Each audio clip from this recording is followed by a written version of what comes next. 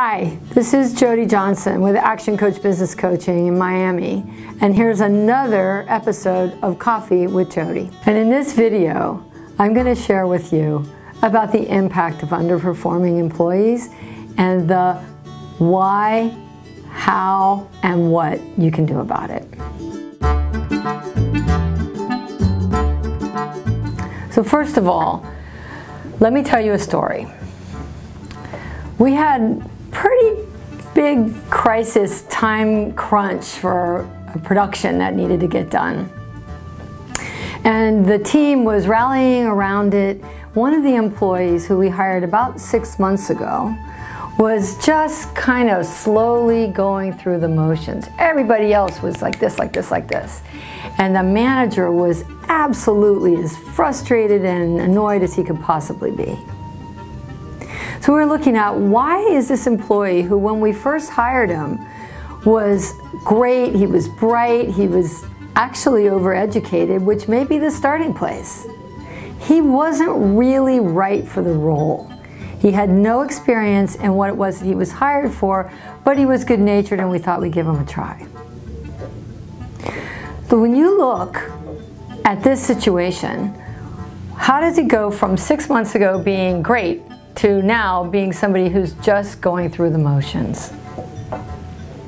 As I mentioned, he was overqualified for the job. And although we can go into all kinds of things with him about, if you really want to do better and you want to get promoted or you want to do something else in this business, the last thing you should do is underperform. But we can't make a difference with him directly. What we can do is look at what you as a business owner or manager can do about situations like this. So why? The first, as I said, hiring the wrong person for the wrong role. The second thing is, does he have clear expectations of the role? Have we made it crystal clear for him and given him the key performance indicators and targets? The next thing we can look at is, do we have a meeting rhythm where we can actually be assessing where things are and how he's doing related to the other people on the team? So you start to see, aside from the recruitment aspect, we also are looking at operations and what we as business owners have or don't have, as it were, in place in order to be telling somebody where they are in terms of our expectations. Then we can go back and we can look at, what is the actual morale on the team? Is this guy being treated badly because he doesn't really know what he's doing and the rest of the people do, and they're kind of annoyed with him and all his questions? So that's kind of a form of people bullying the newest kid on the block rather than bringing them in and having them win. Additionally, what's our onboarding and training program? Have we looked at what is it that this person needs to know and created an actual plan of action and make sure that he got that? Then we can go and we can look at, okay, if we haven't done any of those things, how can we possibly expect him to be able to perform? We can't. It's not fair.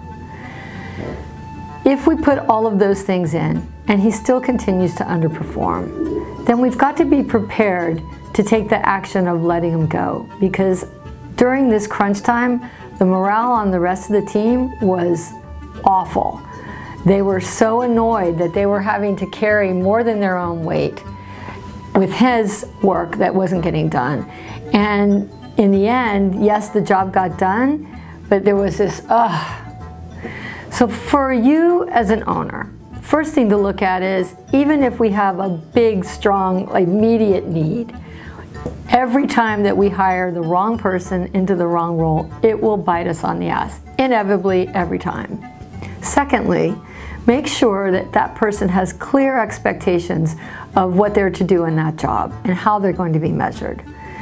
Make sure that we have an onboarding process and a training process, and that we've indoctrinated them into the culture and made sure that they would have somebody who was going to be their champion and see to it that they won. So those are some things to consider outside of whether or not he should underperform or move like slow molasses or whatever. From our side, because it's always a leadership issue, what can we provide? What can we provide to make the difference in an underperforming employee? If you like this video, then like me on Facebook, share it, subscribe to the YouTube channel, and let me know if you've had situations like this and how you resolved it, or if you'd like to ask me what my thoughts are about a particular incident. Be sure to email me at jodyjohnson@actioncoach.com or call and make an appointment. 305-984-2414 is my cell, and the office is 305-285-9264. Thank you and have a great day.